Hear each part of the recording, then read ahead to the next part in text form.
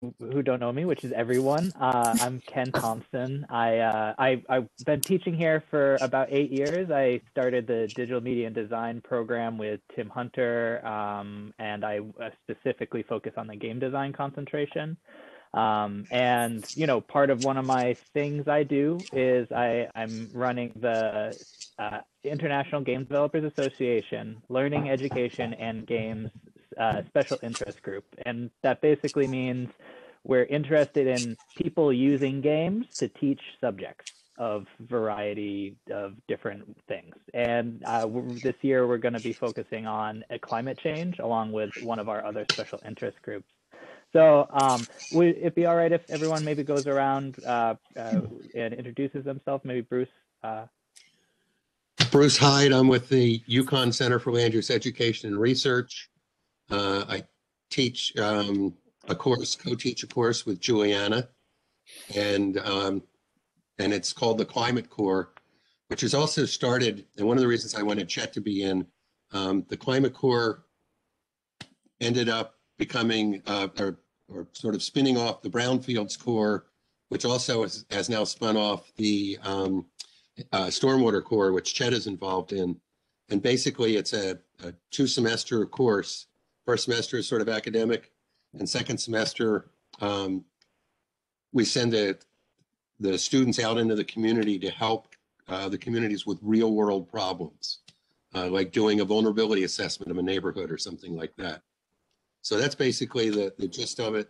The other thing I do is teach land use commissioners how not to get sued through the Land Use Academy. And wouldn't that make a fun game, Bruce? Yeah, actually, Hey, that you're would watching be it a on fun TV game. now. Juliana, you want to go? Sure. Hi, I'm Juliana Barrett. I'm with Connecticut Sea Grant at Yukon Clear and Yukon Extension, teach with Bruce. And then I also do coastal habitat management and restoration projects. And I've heard great things about your program from many friends who have kids in your program. And there have been a lot of board games developed for climate change. They're coming out at all the national climate change meetings, adaptation meetings. You can go to sessions and play these games and everything.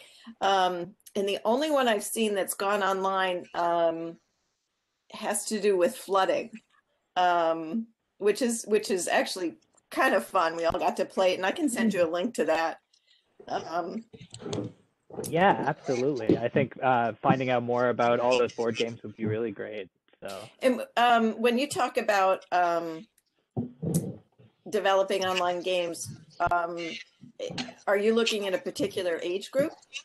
So we're looking at anything that teaches. It can be to K through 12, but also, that's who we mostly are thinking about. And we're coming to realize there aren't too many games about climate change out there already, or climate action. And it's kind of why we're focusing on this, because we've taught other things with video games. For instance, Assassin's Creed. There's a history component to that many people the company is putting forward. But and so that's a really great thing. I'm interested in hearing more. And if I could just ask one more question before Chet goes, are you tying into the standards, the education standards? Yes. Well, so what our initiative is right now is to start talking and reaching out to both educators who are in the field, researchers who are in the field, and making sure that everyone and that we highlight what those standards are. I'm familiar with, for instance, NGSS standards for doing some stuff with NSF previous to this. But yeah, identifying those kind of standards would allow developers who are watching this to maybe understand what they need, where their bar needs to be, and how they should be focusing on their specific needs for climate change specifically. So. Got it. Thanks. Sorry. Go ahead, Chet. I'm jumping ahead.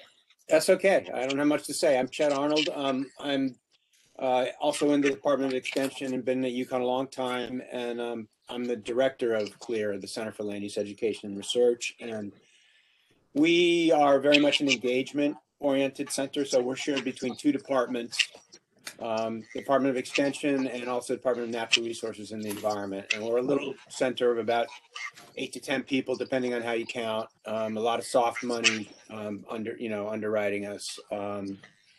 And we look at our four main areas are water, geospatial technology, land and climate, which Juliana and Bruce basically are the land and climate team, small center, small teams. And what am I forgetting? Oh, and STEM education, which we actually count this effort. So as Bruce said, we started out with the Climate Corps, which these two took the lead on, and then it kind of snowballed a little bit into two other similar courses that are kind of a combination of classroom instruction, service learning, and then kind of extension outreach with the communities. And we got an NSF grant to be able to support that program and to study it and to see how it's doing. And so, and the other thing I wanted to say is, I am not, and neither is Bruce nor Juliana, but we have some very skillful GIS and geospatial technology experts at CLEAR. And there certainly are some sophisticated online viewers out there for being able to say, look at how the is going to look in 50 years. This is where the water is going to be. This is what's going to get flooded and stuff. And there may be some kind of potential there for kind of digital intermingling of what you're trying to do in some of these kind of sophisticated modeling tools. I don't know. Oh, awesome. Great. Thank you. Appreciate it. So when you're, sorry, I had a little feedback. So when you're working with your class, you're creating an RPG, is what I understand it. You're working through them in a role-playing scenario where they're working to help a community. Can you maybe tell us a little bit about that? Yeah, actually, what we've done is created this scenario. It's all hypothetical, where there's 16 houses and a business and a town beach on a point where the road that is going to the point is constantly getting washed out and eroded. And so several of the people that are living on what we call the point petitioned the town council to buy them out through basically managed retreat, using eminent domain if necessary. And there's a federal grant and a state grant involved to help pay for it. And so we broke the students up into people that, some of the people live on the island or on the point, the bar owner called the retreat. And some of them are like outside influences, like Lotta Carbon, who is the regional person for the Organization of Climate Change Deniers, and outside climate scientists and things like that. And we give each person a role. Each of the students gets a role to play. The first paper they have to submit is what we call a character development paper. And that's so that they helps them get into the role of their character, because we need to take some, these rabid environmentalists and put them into a political role like Jim Jordan. And so some of them have really fun making the transition and really go wild. Some of them don't. So basically, then the second paper is for them to write a position paper on what they're going to do, and they testify. They actually have a mock town council meeting, and the people testify. We give them their position, because the first year we did it, when we didn't tell them what their position was, they all were in favor of the environmental side of things. What a surprise. So we give them a position, and some of them have to be against it. We also have, this year we had 4 people from newspapers, Fox News being one of them, CNN being one. There was one from the International News Service, and another one from a newspaper that promoted conspiracy theories. And so we hold the public hearing. Town council's got to vote, defend the position, and that's it. And the newspaper folks have to write either an op-ed piece or a newspaper article on the proceedings. Yeah, that's really fun. I was really glad to hear that you had been working kind of with your class to do this. And from everything I was reading over, you've got these demographics, which is like a world map. You've got statistics about the areas. You've got the cost of property and the types of property. You've got these NPCs, non-player characters, who are acting as where you're asking them to write backstory, which, a traditional Dungeons and Dragons-y kind of thing to do is got to write your backstory for your character. And you even have this intriguing sub-narrative about these mysterious rogue EPA agents. Do they have a secret base? Is it on the moon? Well, that's actually the managed retreat or the cost of sea level rise exercise. That's different than the role playing exercise. But Yes. Okay. yeah, I'm jumping ahead. no, that's okay. Yeah, we wanted to do that just to kind of put what we tried to do was to put them in the role of a consultant in this one. And if you were a consultant, what you would do so that when they go out into the real world, they have some sense of how this stuff actually works. And what they do is not too far from what consulting folks do on the managed retreat. We originally started that out with the cost of sea level rise and used Miami Beach and Charleston, South Carolina, and North Beach in Florida, just north of Miami, and had them work with those communities. But this year we decided to add an element of social justice into it. So there really wasn't much we could do with Miami Beach from a social justice standpoint. So we just made up a community. And I used actual census tract data for the individual neighborhoods so that, I basically figured the easiest way to do it, and plus the most, I hate to say this, politically correct way to do it, would be to have statistics that were true of an actual neighborhood, so that somebody couldn't come in later on and say, well, that's not the way neighborhoods really are, or, give me some kind of crap. And I could just pull that out and say, well, yeah, they are like this, and here's why. Yeah, and so can you excuse me for just a second? I got a dog that's driving me out of my mind. No problem. Drops her ball underneath the table. And maybe then, Juliana, maybe you'd like to pick this up. What do you think about why make this class interactive? Why? And I think Bruce kind of hinted at it, but why not make this a quiz? Because we really, the first time we taught the course, we had a midterm and a final that were exams, right? And we don't want to just do multiple choice where you regurgitate, here's what the expectations are, or whatever, the facts are, because we really want them to be able to think outside the box and to use some creativity and to really apply what they've learned to a solution, because that's what it's all about. Yeah, that thinking is our main goal, is to make them think, because that traditional model of a bunch of lectures, a midterm, a bunch of lectures, and a final. I went through that, and I don't remember half of that's the reason why I don't remember half of what I learned, but Chet knows what I'm talking about. He went to school at the same time I did. But it just didn't seem like that a lot of the courses at UConn are making the kids think, the students. And so that was our goal.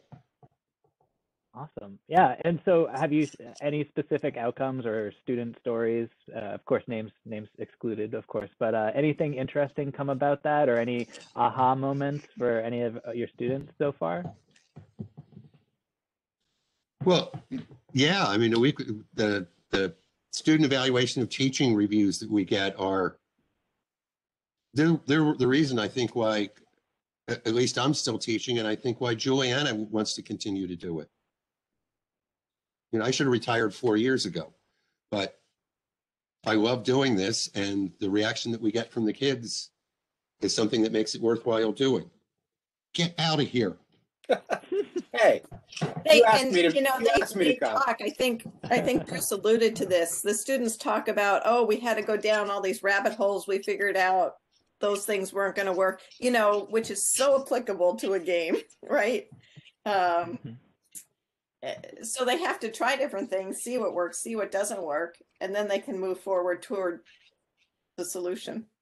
Well, and you guys have gotten a lot of great feedback from students. You know, when Bruce reached out to them informally last year, and we're going to be doing some of this formally as part of the NSF project.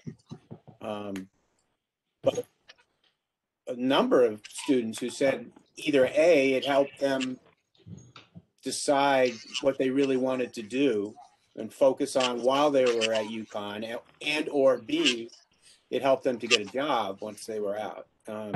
The other thing that this is probably not relevant to the gaming part, but maybe it is. We were already embarking on an evaluation, for, if you want to call it that, with the communities and what the communities think of the projects that the students go on to do during the second semester, and that seems like we're doing pretty well on that score too. I was surprised how positive that feedback was actually when Todd told us about it. So Yeah, that's really great. And yeah. you know, there could be applications, of course, where you know games can be used to help in informal ways or in ways that are more structured.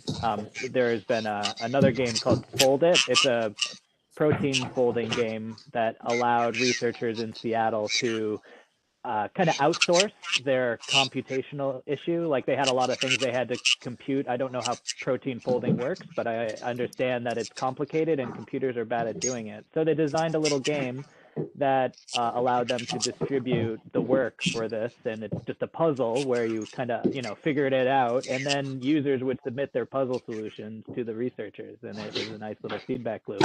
So it's really great to hear that there's a component already in your work about connecting with the people affected with what's going on. So that's really awesome. So Well, mhm. I was just going to say I think Bruce. You should probably mute yourself when you were having that usual Bruce Hyde feedback problem when that. And we do a role playing game in ours, which patterned totally after what Julianne and Bruce developed. And I think we've had the same experience, even though we've only done it once and we're about to do it again, is that we did it initially, I think, and correct me if I'm wrong, guys, so that they would get a feel for the way decisions were really made at the local level. But what we found out was, in addition to that, the actual perhaps, and the biggest benefit was for them to know what it's like to kind of be in someone else's shoes, which is what Bruce was talking about. And it just strikes me that that's a kind of typical thing that gamers do. I don't know that much about the gaming world, but obviously you take on an avatar or whatever and you develop that whole thing. But this is kind of more like a real world avatar where you take the role of the climate denier and maybe not necessarily get around to seeing their point of view, but you can understand why it's such a difficult process to reach consensus. And you're not just coming out of school with a textbook view of the world, of right and wrong. So anyway, I'm sorry I interrupted you, Tom. Ken. No, not at all. That was really great. It was better detail as well. I was going to ask if anyone, so for educators who are like yourselves looking to implement, game-based content for their classroom to teach these types of topics, do you have, it's probably so K through 12 probably, but also in the college field as well. Do you have any recommendations for how educators, like, is there anything you looked at? Like, do you just decide this? Did one of your kids just start making you do Dungeons and Dragons and you're like, aha? Like what was the story for why you started this? If it sounds like you're not very many game players, which excuse me if I'm wrong. Bruce, you're muted. Yeah. Well, Okay, Bruce really is a serious gamer. yeah, I was going to say I'm pretty much stuck on Wii tennis, so Great. that's the end of where I have gone as far as gaming is concerned. Where this all came from, well, the role-playing exercise basically came from something I did when I lived in Vermont and I was teaching at SUNY Plattsburgh. I taught a course there, an introduction to planning. And I cannot take credit for this. The guy who was leaving left me with this idea of a paper mill in Plattsburgh, New York, was polluting people's wells, and everybody got assigned, different roles. And we had a public hearing about the whole thing. So when I started thinking about teaching this class, I thought this class really lends itself to doing something like that. As far as the cost of managed retreat or the cost of sea level rise, or whatever you want to call it, I've just kept on thinking, and Juliana and I have had this discussion about how the economics are what's really going to drive people to change their way they're looking at climate. And it's all going to come down to money. So if we started the students with the cost of what it's going to cost and had an exercise that showed them, by the time you get done, if you move people from half of Miami Beach, by the time you get done, the bill is $2 billion. And you're going to start thinking about that in the future when all this stuff, I know I'm being recorded, so I'm going to choose my words carefully, comes to actually happen. And there are places where people have to abandon them. It's going to cost. And I don't mind being recorded on this because I've said it a million times. My generation, the baby boomers, have totally screwed your generation. We're leaving you with a huge problem with respect to climate and a huge debt, so there's no money to fix it. Yeah, it's a very serious issue for sure. And it's certainly one of the reasons why I thought it was really important to work on this as well. That and my heating bill keeps getting really weird too around here. There's also a personal component of just being able to make sure that my basement doesn't get flooded as well. But absolutely, it's really important to kind of bring the clarity, and that's, I think, one of the things that is powerful about game development in general is we have that ability to show the big picture. And this may be, I think you kind of teed us off into my next question, or maybe not, maybe we'll go a different direction. But how about this? What if we have a little bit of a brainstorm time? If you could make a game about some aspect of climate, of the climate, what problem would we focus on, and what game would you make about it? And Chet, I remember you mentioned something earlier too. So any ideas are welcome. Knowing that you're all perfect game developers already, but like what is it that you see the connections are? Because you've been thinking about it, you've been doing some role playing, but what kind of things do you feel like you are trying to solve that you're having challenges with, and maybe we can apply some of the games to that? I'm going to jump in here right for a second and suggest that Juliana talk about, one of the things the role-playing exercise relies on is, 15, 20 people.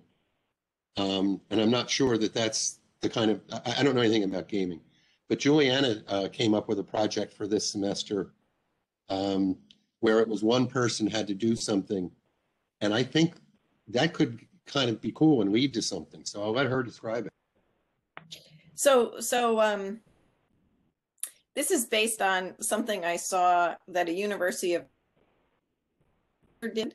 He created plaques, the historic plaques that you see, the war of whatever happened here. So what students had to do is create a plaque for something that happened related to climate change in 2050. And it could be sea level rise. It could have been a major flood event. What else did they choose? A major storm event. There was Hurricane Bruce. So it was some catastrophic event tied to climate change, and they had to say what the impacts were. So what happened there, and what was the solution? So, that's how, and very similar to the managed retreat exercise. It's trying to tie it all together. So managed retreat is based on sea level rise, right? The midterm, this exercise with the plaque, can be anything that's a climate impact, right? We stay away in our course from mitigation and reducing CO2 emissions. Just because there's only so much you can do in a semester, right? But that's not to say that's not an important component. And man, you get into carbon exchanges and, you could just take off, in terms of a game. But increased precipitation events, causing flooding, the whole human health, we talk about vector-borne diseases, ticks, right? Spreading, changes in growth patterns, vegetation, but I think we really focus the most on sea level rise, increased precipitation, which pulls in the stormwater core, looking at increased stormwater and flooding. And what else, Bruce? It's really those are the two biggest things. And to a certain extent, major storm events and how climate change is impacting those. I was actually thinking of something that is based on, and this, you probably weren't even born when we were doing this, the original Oregon Trail. Yeah. Where you would give somebody a certain amount of money and they would have to make choices about what kinds of things they would want to do relative to adaptation or relative to carbon reduction. And then each choice that they made could lead to something else.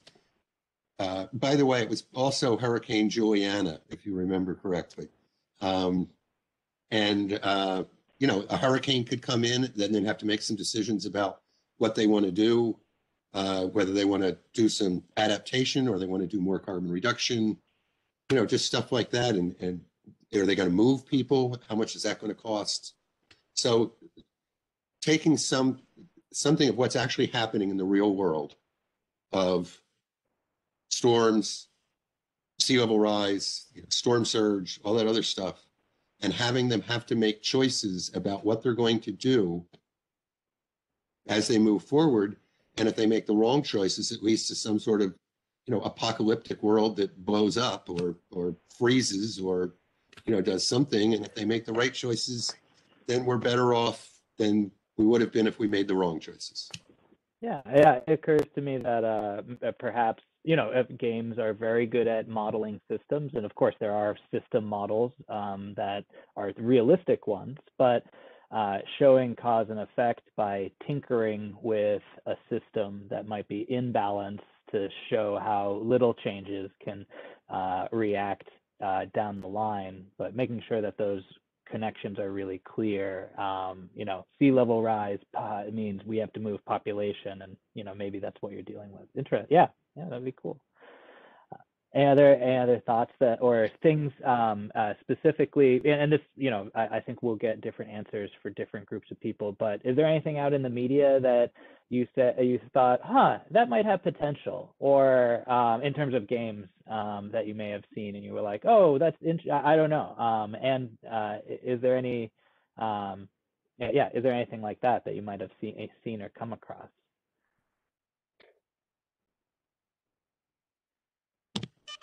Not me. Okay. Yeah, that's good. I only ask because I do know that there are some games out there that do a little bit of, like pollution and some climate change. For instance, Civilization 6, I believe, has some aspects of that, like as you're building your civilization, if you decide to build a lot of diesel equipment, then you get like clouds and bad climate effects. I don't believe that it's a system in the way that we're talking about, but just if you'd ever heard of anything. It could. So one of the games that my kids used to play, and I don't remember the name, but I think it's in that civilization line. One of the things that the students do with the managed retreat is they have to move people and create that new place. And what's really cool is that they're all powerful. They can move them anywhere. They have to justify it, right? So, and then they create a community, and they add in stormwater and, having a really functional downtown area, like stores right now, where everything is walkable and all those things. And so we had one group of students who decided to take over a university, I think it was in Durham, and just move all the students and move people into the university. And somebody else created a cargo, the big shipping container community. And so, boy, that really, to me, lends itself to build your new community, and how are things going to be equitable and all that kind of stuff. Didn't one of your groups move them all to South Dakota or something? They said, yeah, the land's cheap out there. It won't cost hardly anything. We'll just move all these people from Miami Beach to the middle of South Dakota. Well, what they were saying was that they thought, in 75 years or 100 years, the climate in South Dakota would be similar to the climate in like northern Texas. So they were just getting out ahead of the game. Yeah, retire.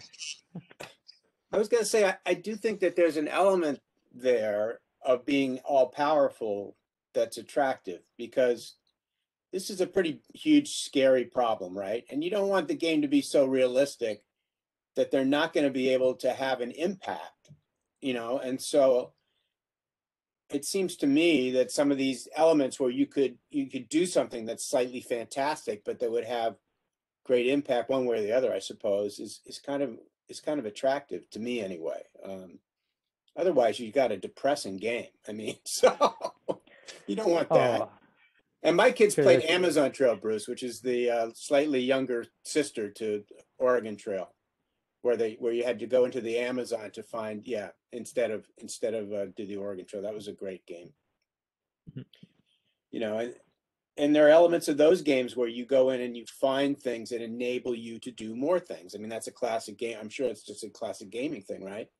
So if players of this game of the climate game could find prizes or something, or knowledge or something that they're seeking, that gives them the power to do something a little more than superhuman, or additional power. I just think that would be an attractive element to it. I mean, I don't know what I'm talking about. I'm just rambling, but. Oh, it's good. It's important to understand where, and one of the things that I found when I came to UConn is that collaborating with my other colleagues, understanding the things that are going on in your heads, really allows developers who will, I hope, consume some of this, and help developers kind of see what it is that is special about our medium from your eyes, because that can really, change things.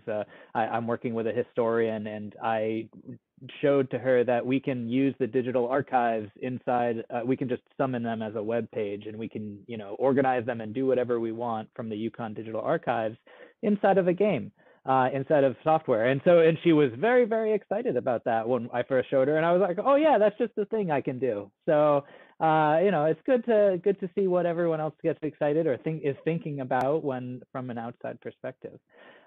Is there anything else that you all would like to share in terms of, this audience is mostly going to be hopefully game developers, people and or academics who are interested in interactive teaching. So is there anything else that you'd like to share with either group? I'm not sure how relevant this is, but one of the other things that we did was we had them read the book Cloudy with a Chance of Meatballs. And it sounds, these are juniors and seniors mostly in college that are reading a kid's book. And what we did was to have them relate what went on in that book to what's happening in the real world today. And it was a lot of fun. I think they had a good time doing it. It was a good exercise. That'd be a fun one to play with, to do a game based on that. That they really did enjoy it. That was a really great idea of Bruce's. I guess I would say it's really important to keep it simple. In terms of, there's so many, climate change impacts everything, right? And so it would be so easy to get way too complicated, way too fast. And so I think the most effective, and this is what we keep doing in our course, right, is almost to keep paring things down and really focus on like sea level rise and impacts, or, you know, flooding and impacts. Because, you know, everywhere you look, it's, you know, asthma, or, you know, anything, mold, you name it, you could just go on forever. And so I think really focusing in on one or two impacts would be a key way to go. You know, just if my gut reaction, Juliana, is, which is, take it for what it's worth, is I totally agree with you. It's easy to get out of control. I think the whole retreat from the coast, like the managed retreat thing, is kind of an interesting way to focus, and it plays into what Bruce was saying with the Oregon Trail analogy, which is you're given certain resources, you're given certain sources of information, you know, about population, about the cost of land, about the cost of tearing buildings down, about how fast sea level is rising, whatever, and then you're trying to come up with a solution, and it's plenty complex because it will give you an idea of the interplay. That's what your students get out of that exercise is, whoa, if we do this, then these 10 things are going to happen. Or the lecture that Bruce gives when he talks about the hurricane that hit Houston. Why am I forgetting? Hugo? Harvey. Harvey. I knew it was an H. Houston, Harvey, Hugo. And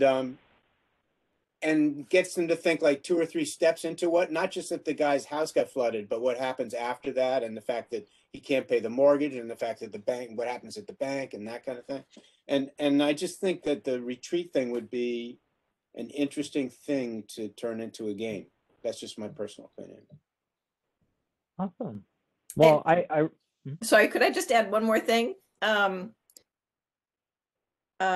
US has sort of one opinion, right? But the work that's going on internationally, like in the Netherlands, in Denmark, it's in some ways so much more advanced than what we're doing. You know, people are willing to sell, people are willing to retreat from the coast, maybe not willingly, but for the greater good. You know, there's that whole idea. Australia is way ahead on coastal applications. So there's also an international component to it. Awesome. Well, I really appreciate all of your time and feedback on this. It's part of a series that we're hopefully going to continue and do, you know, like one a month or so up until maybe June, and hopefully have a conference proceeding based off that, just trying to do a survey of what's out there. So again, really appreciate your work. Thank you very much. Yeah, great talking with you. Yeah, and if you could press, Bruce, if you could hit the stop button before we leave, just in case, that way it'll do its thing. We can get that, and then